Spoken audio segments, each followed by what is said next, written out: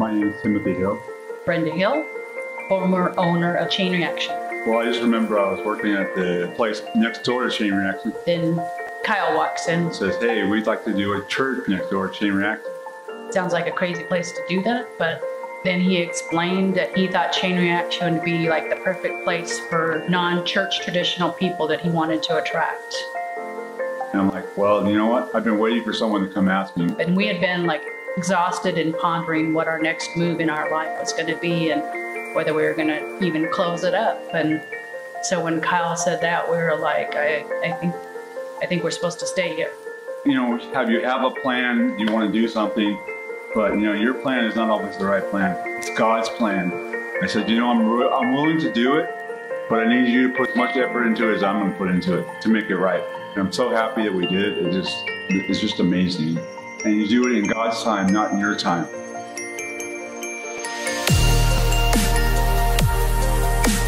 I have just seen families grow up, young kids come to church, find each other, get married, babies grown. It's just overwhelming watching what a little seed, as they say, the mustard seed, got planted in Kyle and Lisa's brain and what it has materialized with the planting of the church here. I think I was just overwhelmed at the people that came in, setting up chairs, just what it took, like, to put it on. But it was exciting to watch it grow.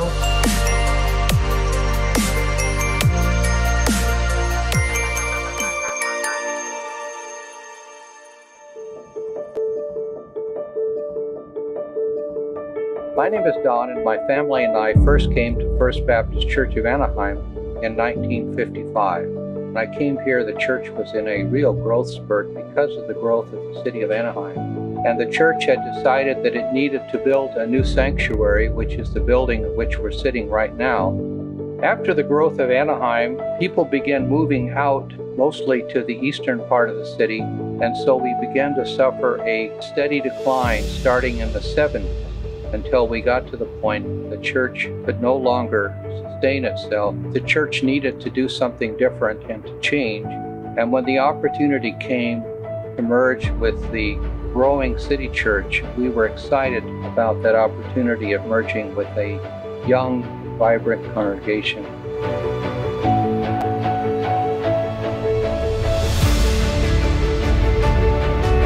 We were extremely excited to see the energy, to see young people worshiping enthusiastically. It was exciting to see the children's ministries being renewed. Overall, it was an exciting time to see the new energy coming into this old building.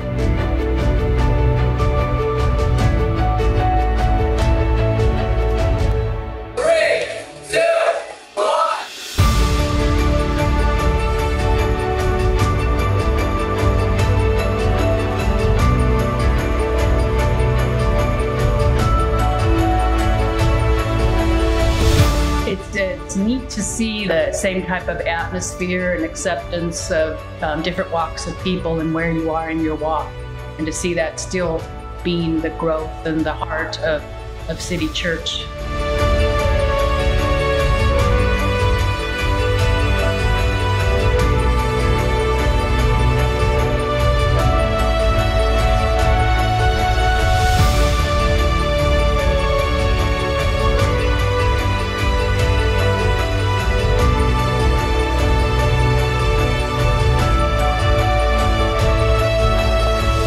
Excited to see what's going to happen here in this community as the church continues to grow as a multi-generational congregation that will minister to all facets of reaching effectively the city of Anaheim.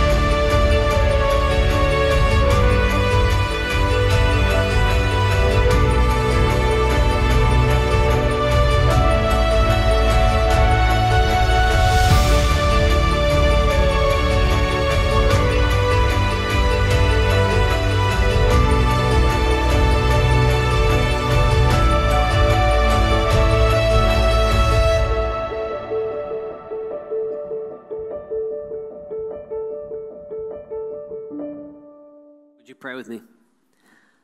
Father, we are so thankful for a new year. We are thankful, God, for the great things that you are going to do in and through it. God, Lord, we just believe that this is going to be a breakthrough year for so many people here in this church. We believe this is going to be a breakthrough year for this church, even in so many ways. And so, Jesus, we ask for that. God, we ask that 2019, that you would open doors, God, that you would give us access into people's lives and into their hearts that we've never interacted with. God, give us openness to do new things and sacrifice more and serve more where you want us to do that. Lord, we pray that the lost would be found in 2019. God, we pray for family members and friends who don't yet know your name, that maybe we invited to Christmas service and didn't come. God, I pray, Lord, that you would just continue to impress them upon our hearts, to continue to reach out to them, to continue to love on them. And Lord, I just pray even just that you would speak to us in new ways in our personal lives that you want to use us this year. God, we ask all these things knowing that you're already at work in them and you're already just moving forward. So we want to move forward where you move forward. God, we pray that you would open our eyes, that we would see what you want us to see today. We pray that you would open our ears, that we would hear what you want us to hear. And we pray that you would open our hearts today, that we would respond and become the disciples Jesus wants us to be. And it's in his name we pray. Amen. You know, when we pray, we should have that kind of faith, that God is able to change our circumstances right where we are. When we pray, we should wholeheartedly believe that God is able to take the water and turn it into wine, that our God is able to take the problems of our lives and turn them into prospects for our future, that God is able to take the obstacles that are in front of you and turn them into opportunities for him to advance you, that God is able to take the disasters of your life and turn them into demonstrations of his glory. Let me ask you a question.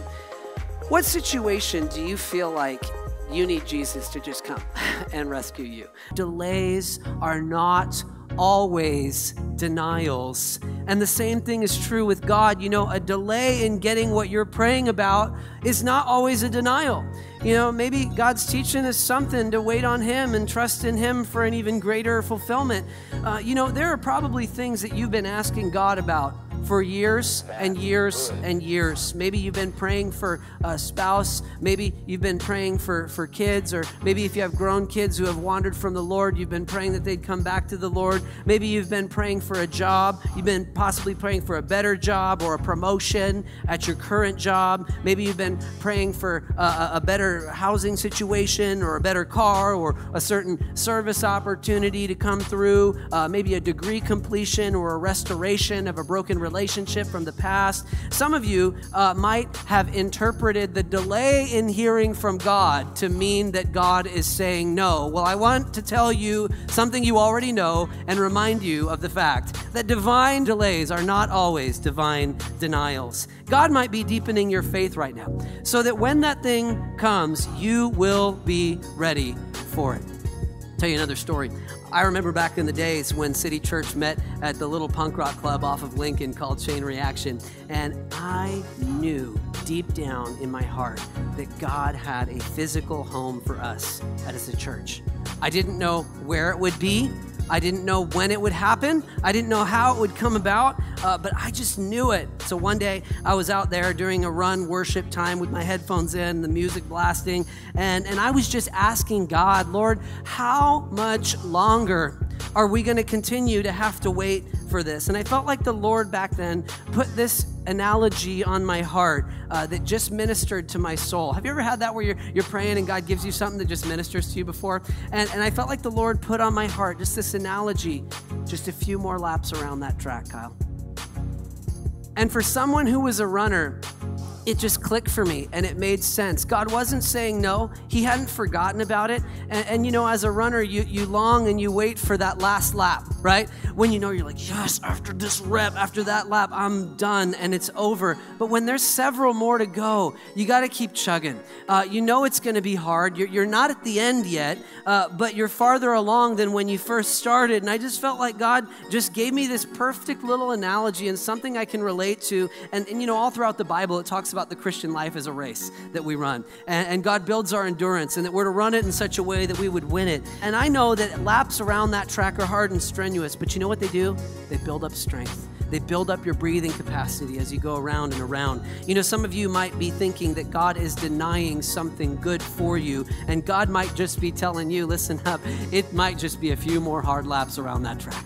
You're on the path. You just need to keep running. Keep your head down. Keep looking forward, and that fulfillment is on its way. And in the meantime, God is building up your strength and appreciation so that when it does come, it will feel like Lazarus coming out of that grave. A divine delay is not always a divine denial.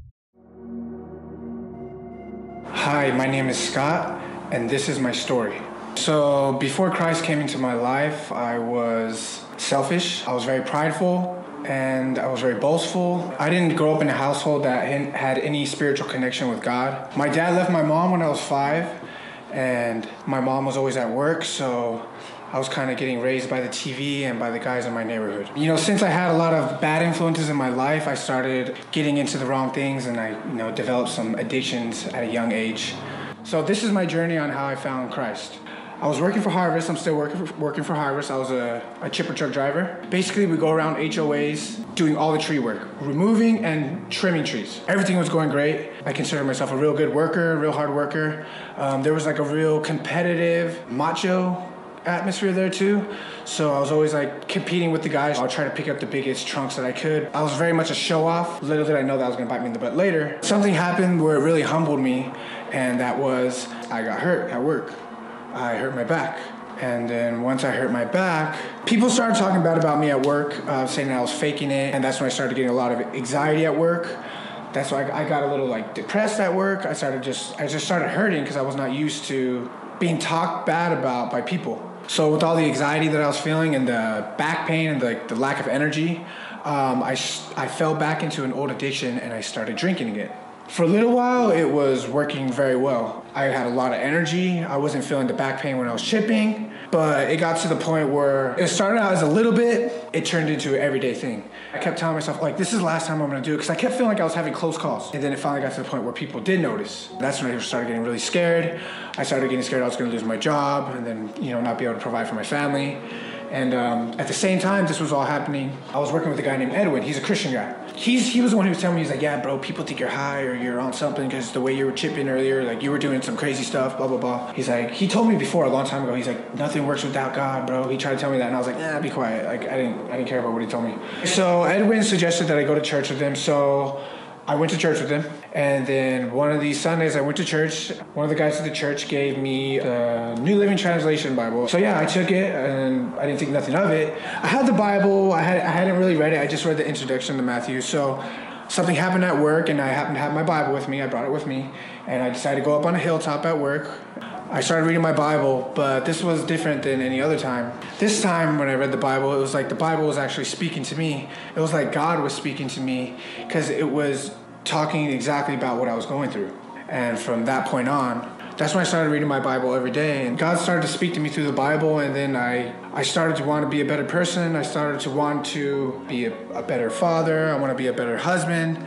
I started to realize how selfish I was at home. And that's when the more I read, the more I realized like I need to start teaching my son. And I can be that father figure that I never had. And maybe my son won't get in trouble, go through some of the struggles that I went through. So I started going to church every Sunday. I brought my family to church. I brought my wife and son. From there, I started getting the want to get baptized. So I got baptized. I wanted to be a disciple of Christ. And from there, I started to be a better father to my son. I started to be a better husband. God really restored the love and the trust back into my marriage. I started using the word compassion. That word was not even part of my vocabulary before. I started making reconciliations with my family who I hurt in the past. God started doing work in me. I'm still a work in progress, but following God is the best decision I've ever made. And that's my story. God's opinion about you is more important than the world's. You might feel like a failure. God says you have a hope and a future. You might feel like you're a loser. and you'll never do anything great. God says that you are loved and you can do all things through him who strengthens you. You might be so focused on your past mistakes that you think you're done. God says you can be a man or a woman after his own heart. You might think that your best days are behind you, and God says they're still ahead of you. You know, even if you are sitting knocking on death's door itself, watching your physical body deteriorate, if you know the Lord Jesus Christ, your best days are still ahead of you. Hi, my name is Frances and I'm from County Cork, Ireland originally, and I would like to wish you all a very happy St. Patrick's Day. Lá Féile Pádraig Sonnagat, that's it in Irish. So St. Patrick's Day is observed differently in Ireland than it is anywhere else in the world. St. Patrick's Day is a religious feast day. I've never known it as anything else, where we attended Mass in the morning and banks and schools were closed as an observance of a man who brought faith to Ireland. The real story is St. Patrick was taught to have been a nobleman, and he was born in either Scotland or Wales, and so he wasn't Irish at all. He was sold into slavery at age 16, and he was shipped to Ireland to become a sheep herder until he ran away. He ran back home to England, where he had a Christian conversion, and he insisted that he would go back to Ireland to bring Christianity to the Irish. This was against the better wishes of his family and those around him at the time, because they believed that anybody outside of the Roman Empire were barbarians and not worth converting. He went anyway. And he demonstrated his love of Christ by picking the simple shamrock on the side of the road and exhibiting the 3 leaves of the shamrock, which are faith, hope, and love, the Trinity. He did it very simply, and his message resonated throughout the land. That is why we honor St. Patrick, because he was a great saint who brought Christianity to Ireland. Not because of green beer or corned beef or anything else. It was all about Christ. And so I'd like to close with his prayer, part of it, not the whole thing because it's lengthy. It's called St. Patrick's Breastplate. But it goes something like this: Christ with me, Christ before me, Christ behind me, Christ in me, Christ above me, Christ on my right, Christ on my left, Christ when I lie down, Christ when I sit down, Christ in the heart of everyone who thinks of me, Christ in the mouth of everyone who speaks of me, Christ in the ear of everyone who hears me. Lá Féile Pádraig Sonnagat. Happy St. Patrick's Day. The gospel is for everyone.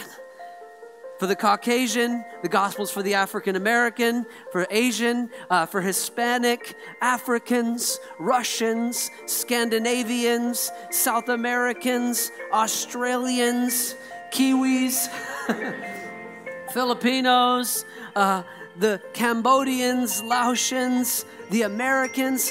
Man, the gospel is even for Canadians, eh? The gospel is for the rich, it's for the poor, it's for the powerful, it's for the prisoners, it's for the Democrats, it's for the Republicans, it's for the gun rights activists, it's for the gun control activists, it's for the straight, it's for the gay, it's for the transgender. The gospel is for the alcoholic, the gospel is for the depressed, the lonely, the happy, the sad, the abused. The gospel is for the abusers. The gospel is for the disenfranchised. The gospel is for the privileged and for the elite. The gospel is for the young. The gospel is for the old. The gospel is for the skinny and the not so skinny. The gospel is for the beautiful and the just a little bit less beautiful. The gospel is for, help me out, everyone. That's what Jesus came to say when he said, and when I'm lifted up from the earth, I will draw all people to myself. Friends, help me out. Who is all people? All people.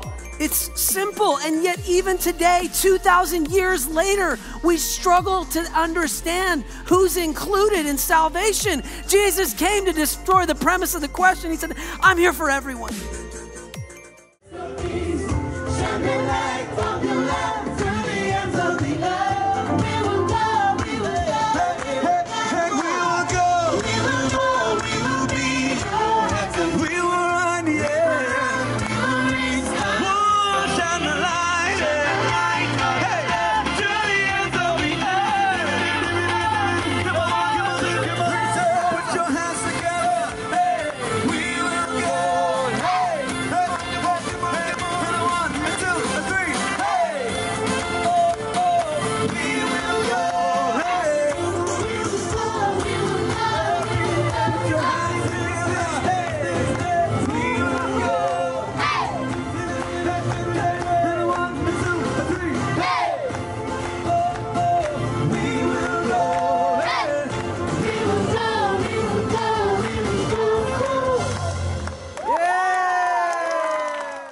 does this measure up to Jesus, the Good Shepherd? Because he's the gate.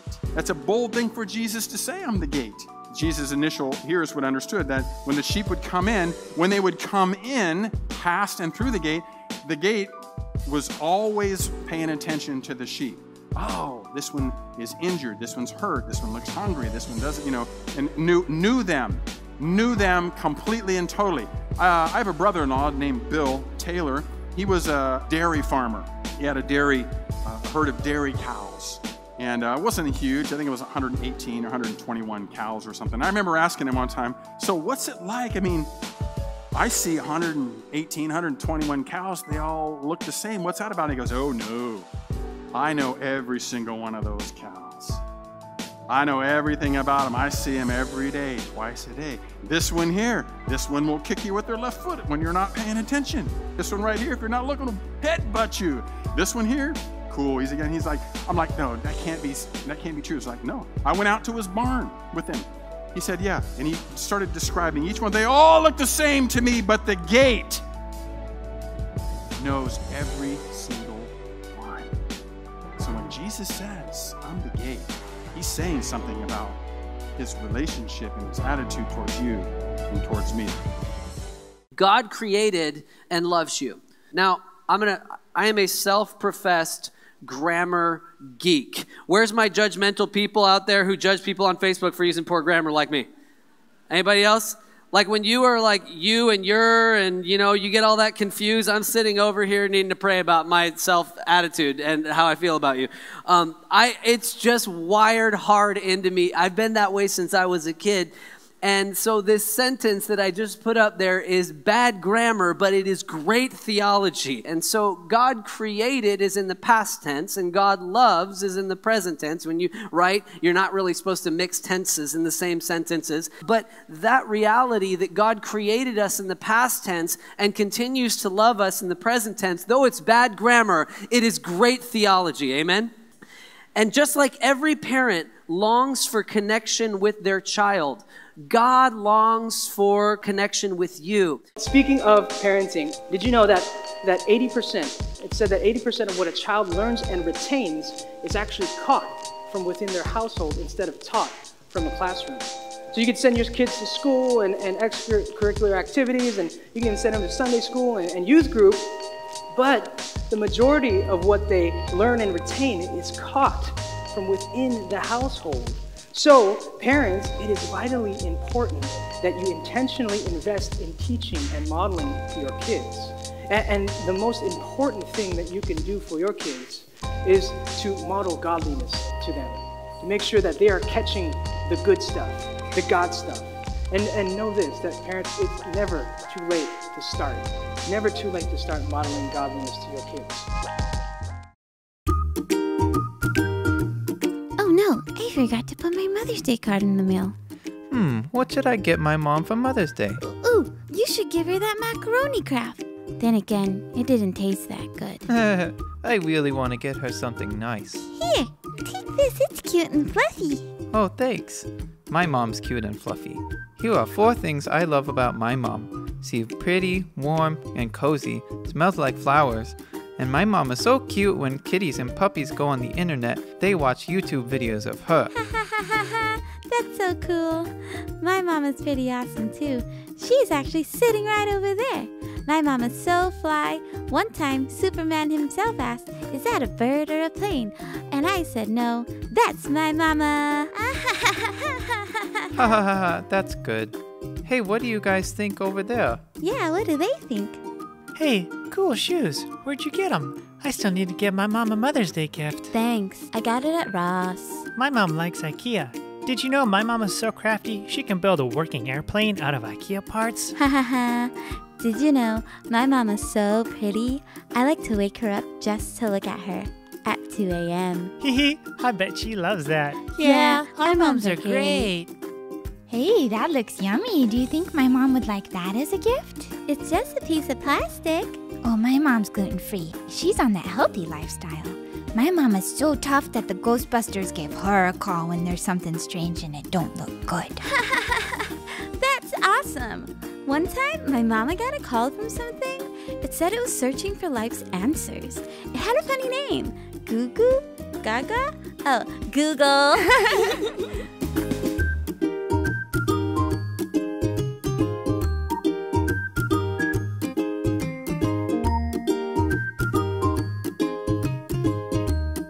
Happy Mother's Day!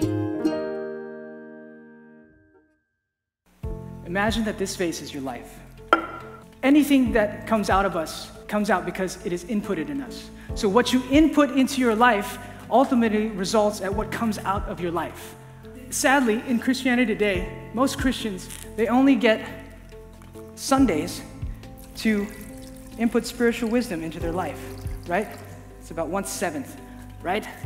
So the rest of the week, they get the influence and the input of other things, right? So Monday, you go back to work, bummer, right?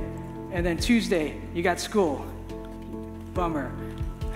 Wednesday, you hang out with your friends that are toxic and influence you bad. Thursday, you get into a fight with your spouse. Friday, and you get it, right? So throughout the week, you're filling up your life to the brim with things of the world. And you're only resting on what you got spiritually from Sunday, right? So this is what happens. The stresses of the world happen. The pressures of the world happen. And what happens when you get shaken? What comes out of you is what you put into it. And you get shaken, and what's coming out? So if somebody offends you, your immediate response is offense, right? If someone cuts you off, you get really pissed off, right? If someone's rude to you, you want to be rude back. And so you continue, whatever is filled inside of you is what overflows, right? But you got to know that what informs you will form your actions. And so we need to be filled with the Spirit. We need to connect with God, not just on Sundays, but on Mondays also. We need to connect with God on Tuesdays as well. I got a great Tuesday small group.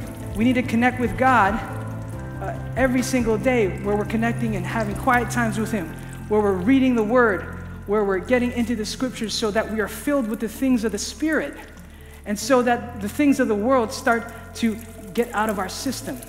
And then what happens? Our life is a product of the overflow. What your actions are outwardly is a reflection of what happens inwardly. And so now, when the stresses of life happen, and you get into a fight with your spouse, you can respond with the fruits of the Spirit, with patience. When someone offends you, you can have kindness. When the stresses of the world happen, what pours out of you, you're like, oh man, I need more Jesus in me. So that what overflows from your life will be reflective of what you're putting into your life. And we should be filled with the Spirit. We should be filled with the Spirit. We need the Spirit in our life to operate. Be filled with the Spirit. Be filled with the Spirit. Without it, we can't do anything else. We need the Holy Spirit. And 2 Corinthians chapter 5, verse 17 says this: if anyone is in Christ, he is a new creation. The old has passed away, and behold, the new has come. See, when we started this life, we were filled with all the gunk, right? But because of what Jesus did, He transformed us from the inside out. And so God wants to make you a new creation. And He wants you to go out into this world being a new creation, reflecting His righteousness, reflecting Him. We are ambassadors of Christ. You are called into this world, but you are not of this world.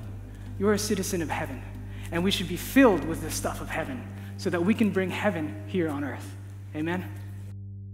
I'm going to tell you something you probably don't hear in church that much. Sin is fun.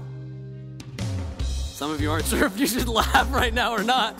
And if you haven't had fun sinning, you haven't done it right. Let me tell you that, church. Here's the problem with sin. Of course it's fun. It brings a moment of pleasure, but the problem is that it brings all these other unhealthy attachments and long-term issues with it that are not so fun. And so what happens is a lifelong pattern of hurt and long-standing bad choices. So when God breaks a chain in your brain, I think we get a glimpse of the fact that yes, sin is fun, but God gives us a vision that His way is better. And yeah, that thing might be enjoyable right now, but God begins to train our hearts, not just for what's enjoyable today, but what's going to benefit me next week, in 2 weeks, in 2 months, and in 2 years, and all the way into eternity. Belief in Jesus, the bread of life, it's not compared with tasting or admiring, but with eating. Jesus says that we must have him within us, that we must partake of him. So imagine seeing a loaf of bread. Seeing the loaf of bread is not going to satisfy your hunger. Knowing the ingredients in the loaf of bread, it's not going to satisfy your hunger. You know what? Taking a picture of the bread, posting it up on Instagram, that's not going to satisfy your hunger. Telling other people about the loaf of bread. Hey, check out this loaf of bread. It's good, but it's not going to satisfy your hunger. Selling the bread is not going to satisfy your hunger. You know, playing catch with the bread, it might be fun, but it's not going to satisfy your hunger. Nothing will satisfy your hunger until we actually take in the bread and accept it and eat it. See, he who eats this bread of life will have eternal life.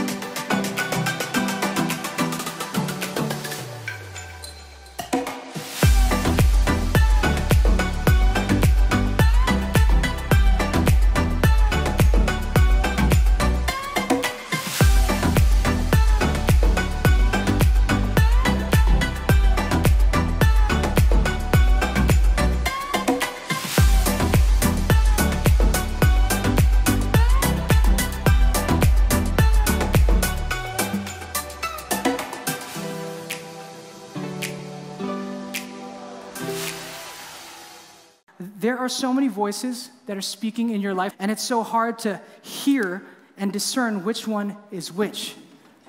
So in your life right now, you have things like your job. Your job is speaking to you, right? You have your friends that are another voice that's in your life. Family, that's another voice that's in your life, right?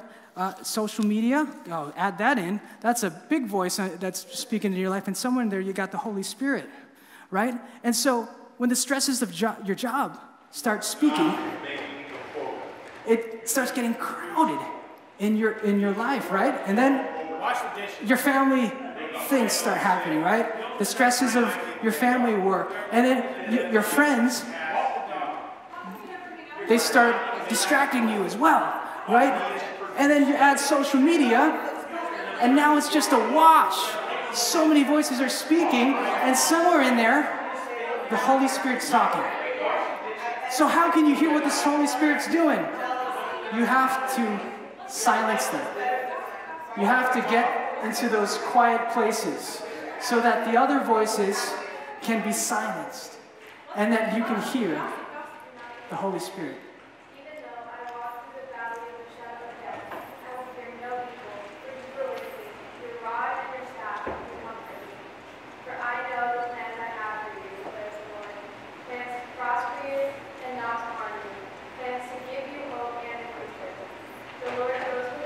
The Spirit is talking. The Spirit is talking all the time. But if you're not tuned into the right frequency, you can't hear what he's saying.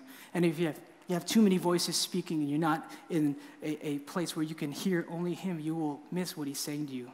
And what he has to say for you is good. There are plans to prosper you, plans to give you comfort, plans to give you counsel, and he wants to empower you. So you need to listen to the Holy Spirit. The Bible talks about the night before Jesus died on the cross being just a little bit like this. Actually, the Bible tells us that Jesus prayed to his Father, and he said, "My Father, if it be possible, let this cup pass from me." He said, "This feels so heavy right now." And then he remembered, you came here.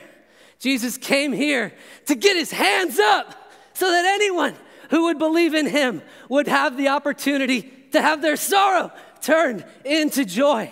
so that by dying on the cross and rising from the grave 3 days later, anyone who would believe in him would have the hope of eternal life. Friend Christian, I want to encourage you wherever you are, no matter how heavy it feels, look to Jesus. Get your hands up.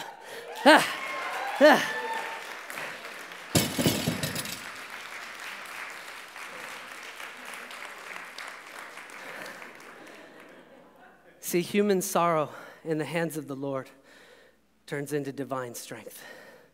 And see, when we give our sorrow to him, when we give him the weight, something happens supernaturally in our lives where as we lift him up, what felt heavy gets lighter. And it gets easier over time. And you learn to trust God in situations that felt difficult before. You know, I want to tell you, Christian, you don't just show up to trials and tribulations praising God like it's nothing. No, you show up to church every week. You show up to your small group. You crack open your Bible on your own time. You spend your time in the gym of the Holy Spirit. And as God begins to strengthen your soul from the inside out, when you get to that trial, when you get to that thing that is so heavy, God says, get your hands up. And when you get your hands up, he says, I will take that sorrow, I'll turn it into joy. And not only will God turn it into a joy, he will turn into strength for you in your spirit as you have learned to trust him every day up until that point in your life.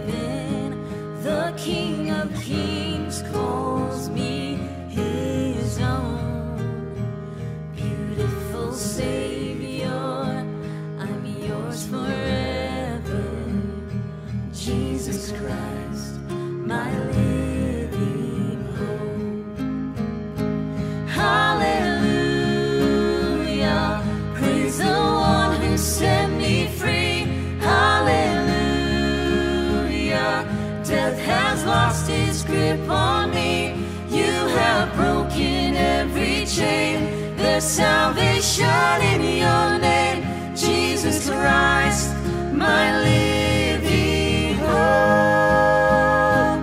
Hallelujah, praise the one who set me free. Hallelujah, death has lost its grip on me. You have broken every chain. There's salvation in your name, Jesus Christ, my living hope. Then came the morning that sealed the promise. Your buried body began to breathe. Out of the silence, the roaring lion declared the grave has no claim on me. Then came the morning that sealed the promise.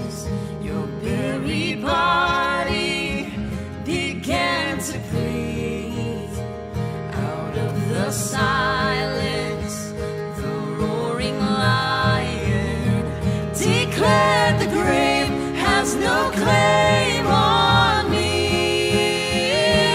Jesus, yours is the victory.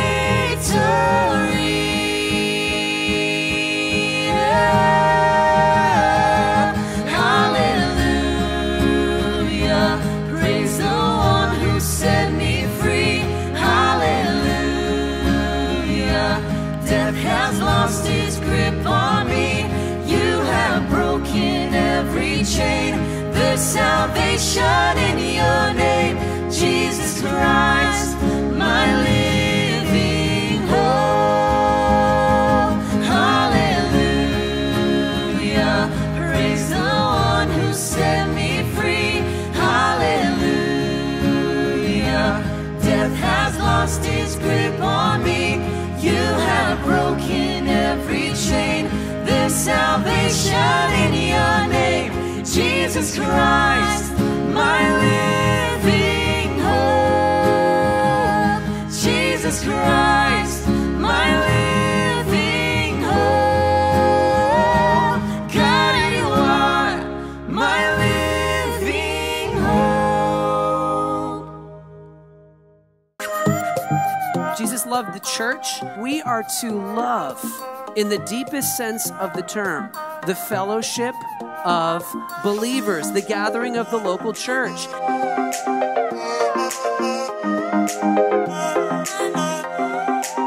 don't have to go to church to be a Christian. I know that. That being said, I can't imagine why a Christian wouldn't want to go to church, because Jesus loved the church.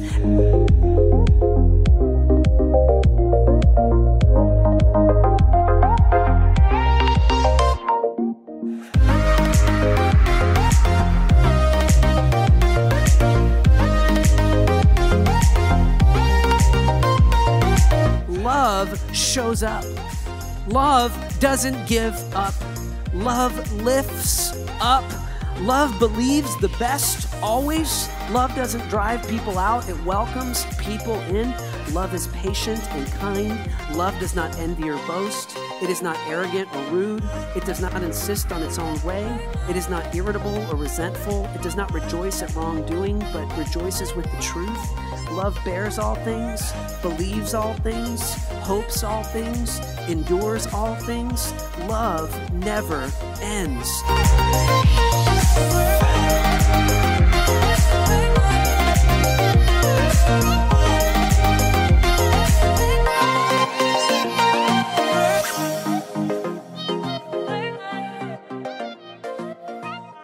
Happy birthday.